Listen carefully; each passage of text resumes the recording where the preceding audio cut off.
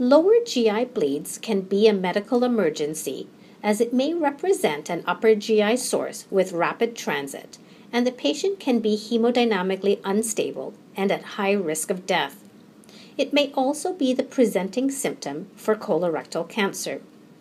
When confronted with a patient with a lower GI bleed, there are three things that are critical. First, assess hemodynamic status. Second, ensure hemodynamic stability through volume resuscitation. And third, determine the cause of the bleeding. The initial focus must involve an assessment of hemodynamic status. Is the patient hypotensive or tachycardic? If yes is answered to either of these questions, transfer immediately to the emergency room for assessment and stabilization. The next immediate steps should focus on volume resuscitation. Insert 2 large bore IVs and provide a fluid bolus. Get blood work and remember to type and screen as they may need a transfusion.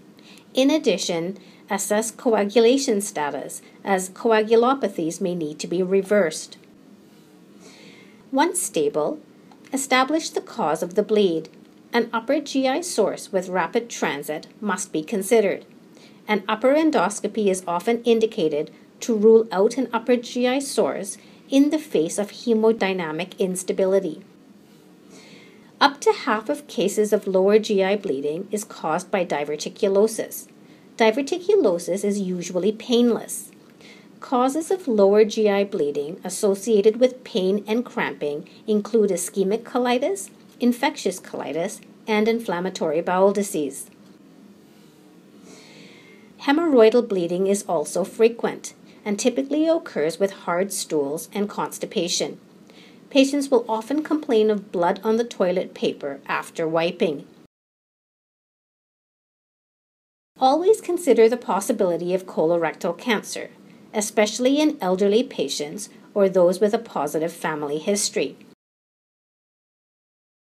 Rarer causes of rectal bleeding include radiation colitis and NSAID colitis. Colonoscopy is often the necessary diagnostic test to confirm the etiology of lower GI bleeding, and management strategies should focus on addressing the etiology for the bleed.